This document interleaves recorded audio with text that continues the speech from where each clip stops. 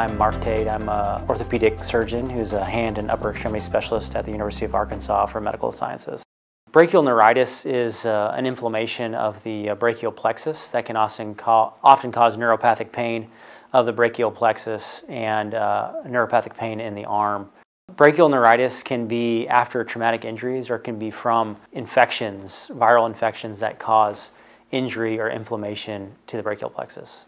Brachial neuritis is usually a process that is treated non-surgically. It can be treated through medical options and oftentimes will resolve on its own.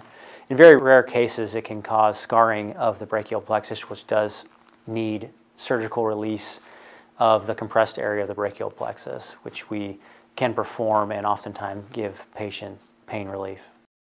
One benefit of being at an academic center and having the ability to work with subspecialists in all different areas is it allows us to get an insight into the patient that you otherwise wouldn't be able to have.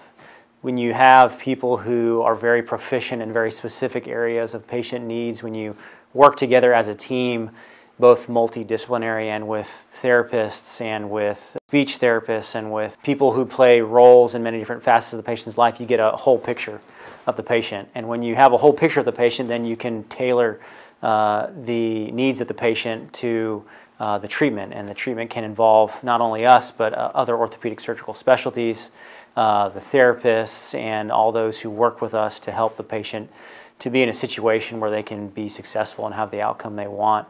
This oftentimes includes also administrative portions of the orthopedic department, including nurses and support staff who help with social issues with patients and help them to provide resources that they need to get the therapy they need and to get the medical equipment they need to be successful and to have good outcomes.